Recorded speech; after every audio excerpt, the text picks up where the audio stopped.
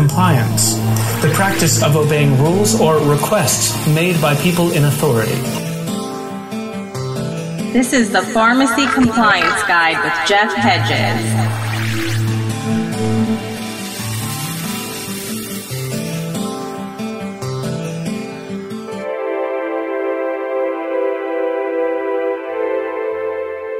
RJ Hedges and Associates has a dedicated team devoted to providing complete turnkey healthcare compliance programs for the independent pharmacy marketplace. RJ Hedges and Associates offer easy-to-use policy and procedure manuals and programs that contain all requirements for the U.S. Department of Health and Human Services, Medicare quality standards, HIPAA compliance, and healthcare technology requirements, compounding, fraud, waste and abuse prevention, OSHA, bloodborne pathogen requirements, human resource management, immunization requirements, and business consulting services. RJ Hedges and Associates was live recording at the NCPA 2017 conference in Orlando, Florida in October of 2017. The Fit Pharmacist, Christina Tarantola, PharmD, was part of the RJ Hedges and Associates team during the conference in recording the Pharmacy Compliance Guide. And now, here's your host for the Pharmacy Compliance Guide, Christina Tarantola and Jeff Hedges. Hello everyone, my name is Dr. Christina Tarantola. I am the host moderator of today's show with the Pharmacy Podcast, Pharmacy Compliance Guide. So we are here at the NCPA 2017. I'm really excited to be the moderator today as we talk about patient safety. So we have here Tara Modisett, Executive Director with the Alliance for Patient Medication Safety, and Jeff Hedges, President and CEO of RJ Hedges and Associates. So thank you so much for being here today, and I'm really excited to hear more about patient safety. So let me jump right into it. So what is the Patient Safety and Quality Improvement Act, and where did it come from? Well, welcome everybody. It is a lively convention here this year down in Orlando.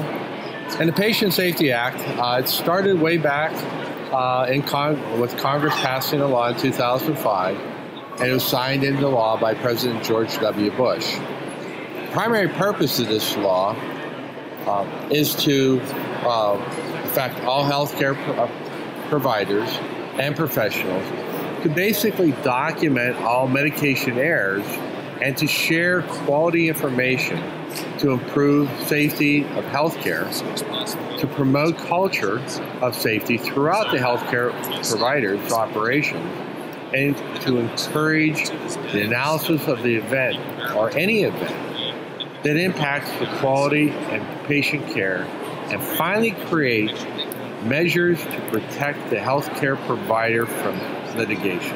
So Jeff, that's a lot of technical information you would normally hear from an attorney. So what does that really mean? Well, yes, it is a lot of information, and it is kind of written by a lot of attorneys in D.C. But CMS requires of all third parties to make sure the pharmacy has a way to address medication errors and the process by which to make improvements. The Part D providers and PBMs are asking for proof of participation each year. You see that through your certifications or credentialing, so it started first of the year. We're doing attestations now, then follows by this credentialing. And the credentialing, they want to see that you are certifying that you have a continuous quality improvement or CQI program. In the future, we're going to see more information about proving that you have a CQI program, and they're going to come into the pharmacy just like they have with HIPAA and fraud, waste, and abuse. So see that going to be happening. The Patient Safety Act allows the pharmacies to collect information and to conduct activities in a safe space that has legal protection and privilege. That's a very important item to remember.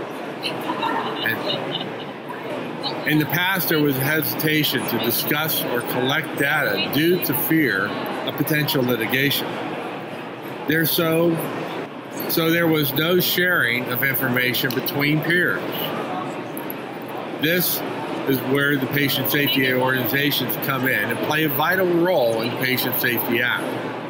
They work with the pharmacy to help them collect patient data and give them recommendations for improvement. Yeah, and that's a great tie-in to our next question. Really, what is a patient safety organization? Well, hi everybody. What a PSO is, it's a non-governmental agency. It's recognized by the Health and Human Services, the AHRQ, which is the Agency for Health Research and Quality. And PSOs primarily conduct activities in order to improve patient safety and healthcare quality. A PSO workforce actually analyzes the Patient Safety Act that are reported to them. They work to create recommendations back to the providers with the goal to reduce or eliminate the risk and the hazards that are associated with the delivery of patient care. The quality-related events, the data that's collected and studied, can include incidents that reach the patient, whether they caused harm or not, near misses, as well as unsafe conditions. The Patient Safety Act allows the patient safety organizations to offer the federal protection to the data that's reported to them, and it also allows the entities that do report and work with the patient safety organization to receive, in turn, protection for the quality assurance work that they do within their healthcare entities, in this case, pharmacy. And so this way that pharmacies can work in a safe place, in a safe space, to decrease near misses and errors and keep the work that they do very productive in the area of quality assurance without worrying about exposing that data. Yeah, that sounds like a really important thing for a pharmacy to have to, protect themselves. Absolutely. So how can a patient safety organization help a pharmacy? Well, language in most insurance contracts and in the pharmacy verification and credentialing programs require that they need to have a implementation and use of a verifiable documented pharmacy quality assurance program. There's 13 states that have quality assurance requirements, CQI or QA regulations that require the pharmacy to show proof that they actually have a program. And in the past, collecting quality assurance data was often viewed as a double-edged sword, as Jeff had discussed earlier. The pharmacies appreciate the learning opportunities of collecting and studying this patient safety data, and they also needed to comply with the regulations. But since they had fear of discovery and subsequent damage to their legal defense cases, there was a hesitation to do this. So with the Patient Safety Act, they can actually work to improve quality assurance within their pharmacies, work to decrease their near misses and their errors, and know that they can do that in a confidential and safe space. Right. And so how does a patient safety organization protect data, the pharmacist, and the pharmacy? That's a great question. And the patient safety organization, they provide the framework for the pharmacy to participate in the continuous quality improvement program in a protected environment. So as you're getting your attestations right now, and with credentialing that will follow at the first of the year, it's not just a checkbox that you're signing off on that you have a continuous quality improvement program. Just like everything we've seen, this is a first step. The PBMs are seeing that you do have it. So you're checking the box off. And in a couple years, they're going to come in and they're going to start asking what your CQI program is. And that's where your patient safety organization comes in. That framework we have. So do you have it?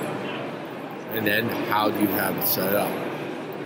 So, and again, it's not something we can't stress how important it is, because in today's world, everything's about litigation.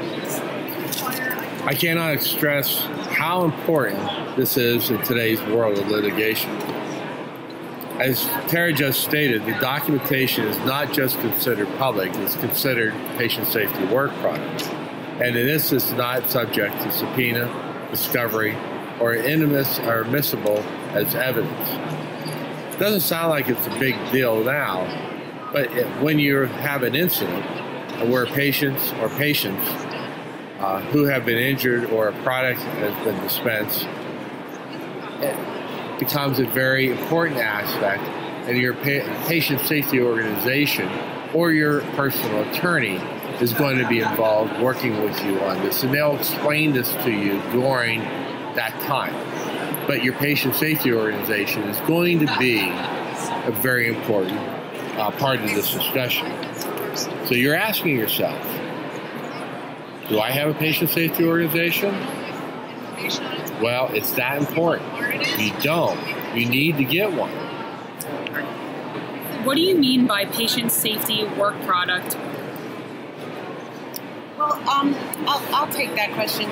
Patient safety work product means any of the data, the reports, the records, the memoranda, the analysis, the discussions that your pharmacy does in order to improve quality and patient care. So that work product is anything that you document that you're actually using in order to as I said, improve patient care. It doesn't include the patient's medical record, the billing, discharge information, or any other original patient or provider information. And it doesn't include information that's maintained separately or distinctly from your quality improvement work. So anything that's mandatory to be reported is not patient safety work product. Reports that you have to fill out for, say, the Board of Pharmacy, those facts, the public record facts, are not patient safety work product. The work that you do and the work that your patient safety organization works on with you is marked as your patient safety work product, and that exists within your quality assurance space within your pharmacy. Okay. And so, what do you think about this root cause analysis? Can you tell us more about that and how it relates to this topic? Well, a root cause analysis is what we do in order to determine where the problem originally came from. We want to be able to figure out whether it was human error, manufacturer, equipment error, something, what actually allowed an error to happen, what allowed a near miss to happen. So what we like to do, one of the reasons why that you collect quality assurance events is to see if you can find a trend or a flag in order to go in and dive in deeper and look at the root cause, the basic cause. If you think about it as a tree, you see the tree on the outside, and then you want to get down to the roots and find out where it started to grow, so that you can actually put some blocks in place, or speed bumps or bumpers. I love that tree analogy, and this would be extremely important for pharmacists to know, just so that they can prevent any errors from happening in the future. So I think this is extremely important. And I wasn't aware of the Patient Safety Act, what pharmacists and pharmacies are actually supposed to be doing, and how the patient safety organizations can really support all of our pharmacies. And I think we could really talk about this for a long time. So thank you for shedding light on this, Tara and Jeff, and for joining the Pharmacy Compliance Guide today. So Jeff, how do you work with a patient safety organization? Yes. Our company provides healthcare compliance services for pharmacies and other small practices, which includes the quality assurance and continuous quality improvement program. Our clients who have our pharmacy and compounding compliance program are automatically enrolled with the Alliance for Patient Medication Safety. Their fees are included within our monthly subscription fees.